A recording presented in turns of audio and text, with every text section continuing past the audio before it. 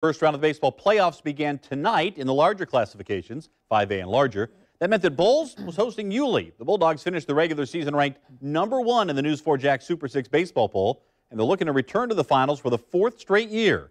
Yulee overcame a slow start to win 11 of the last 14 this season. To Bolles we go. Hornets out to a quick start. Starting pitcher Avery Love helps his own cause.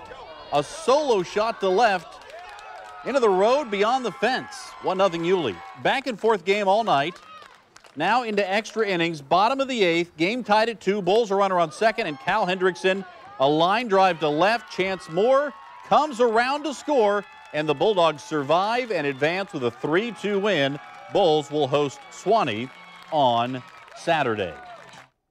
Ridgeview and Paxon. Paxon 7-1 on the year at home as they welcome Ridgeview for the first round of the 6A playoffs. Top of the first, Anthony Roman hits into the fielder's choice. It's short, but it's enough for Calvin Gonzalez to score from third. Ridgeview strikes first, 1-0. Next batter is Ryan Dickey. Watch this. He smokes one over and off the glove of the second baseman. Richard Long scores easily from second. Ridgeview out to a 2-0 lead. That was the score after 2, but Paxon came back to win it.